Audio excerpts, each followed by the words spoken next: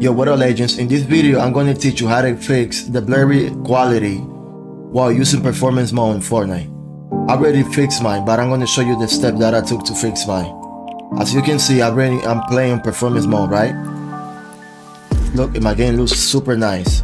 There's nothing blurry, there's no issue going on right now. Alright, let me show you.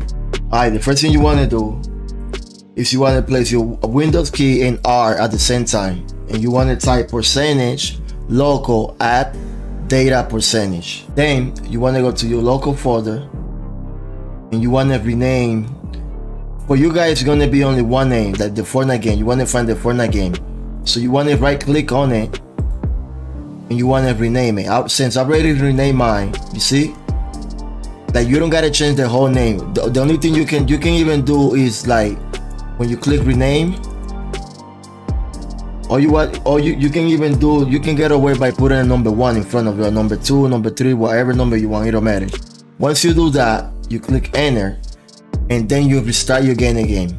Now once you restart the game, it's gonna ask you to automatically set up your settings. You don't want Fortnite to do that. You want to decline that. So once you get inside the game, you want to go to your settings, right? You go to your settings. Everything, when you get inside here, everything's gonna be like super high, like epic. And all you wanna do is put everything super low, you know, however you have your settings set up. So that's pretty much it. All you gotta do is follow the steps and put performance mode if you play on performance mode. If not, you can pull, if you play on DirectX 12 or DirectX 11, you can pull either of those and it's still gonna work the same way.